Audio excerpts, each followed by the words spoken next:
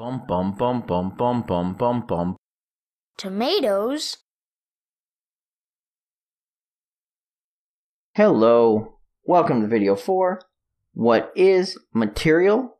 The view size node. I've fired up a quick little example. Let's go ahead and take a look at this. So our view size node, it's pretty simple. Basically, it's going to give us a 2D vector giving us the size of the current view in pixels. Basically, what that means is our current view is going to be our viewport or game screen or window size. Now, in order to see this in action, what we're going to need to do is play this in a new window so I can go and resize it. Let's stop that and actually look at what I'm doing here first. What I'm doing here is I'm basically getting our R value, which is our X, and comparing it to the number 1,000. If it's 1,000 or less, it's going to be one color. And if it's 1,000 or more, it's going to be another color. Basically, if our X is greater than 1,000, we're going to color our cube one color. And if it's less than 1,000, we're going to color it another. To see this in use, I played in a new window, and we can see here, let's go ahead and maximize this. And we're going to see our cube is orange. Now, if I was to pull this back to window size, it's still orange. My window is 1920 by 1080. So 1920 is what we care about. And this window itself, I think, is running around 1280.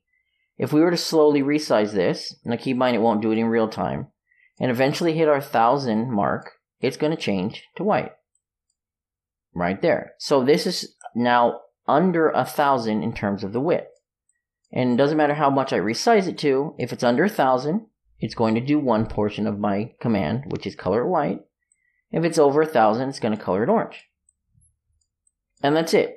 That's what our view size node is for. It tells you the size of the view, and then you can do whatever you want appropriately with it. So in this case, if it's full screen, it'll give me, 1920 by 1080, or if it's smaller than that, it'll give me something else.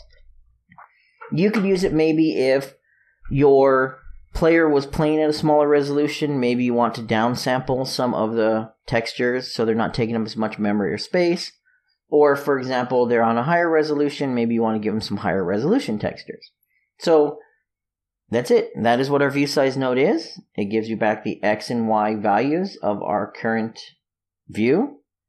If you have any questions or comments, please feel free to leave them below.